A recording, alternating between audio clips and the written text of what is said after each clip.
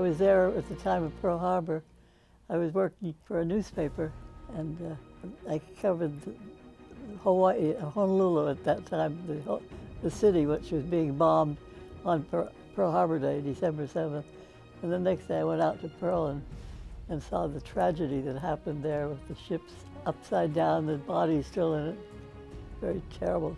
We began to see the conflict that was happening. The ambulances and some of the parts of the city were bombed, and it was rather pretty terrible, especially on a Sunday when you weren't expecting that sort of thing to happen and wondering why.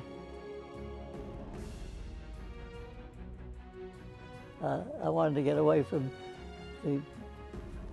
the islands at that point. They were pretty messy, and I wanted to cover more of what was going on in the mainland.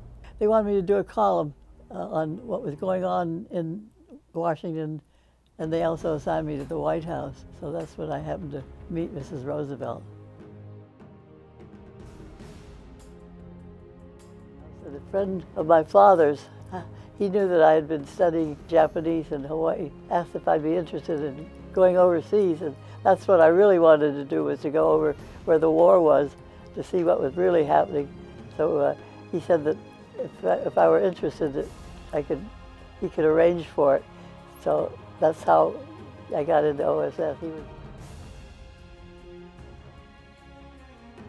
doing something called morale operations, in which we were supposed to write subversive material, things that we could pass to the Japanese army to have them surrender or to give up their arms, try to persuade them that their cause was not working, that they were going to lose the war. For instance, one time we were able to get something from the Japanese. We rewrote the whole thing.